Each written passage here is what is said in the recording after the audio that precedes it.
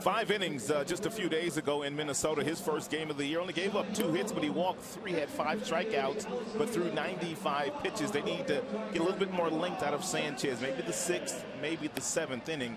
He's going up against a very difficult team in the new-look Blue Jays. Start against the Minnesota Twins. Got him, strike 3. Encarnacion's struggles continue, and that'll end the inning.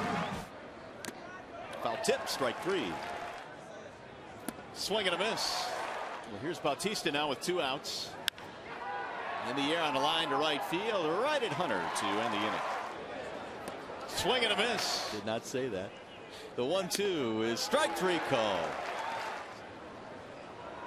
The 1-1 to his Turris, hit right back to the mound, knocked down by Anibal. He's going to have time, and his throw is high, but nice play by Prince. Now the 2-2. Got him, strike 3. Bonifacio. He's 5-2 ball game. Tigers lead by 3, and off the end of the bat, slow roller towards second.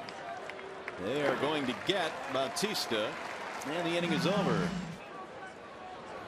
Swing and a miss. Swing and a miss. Sanchez dusts him. 8 strikeouts. 1-1 is hit on the ground to short.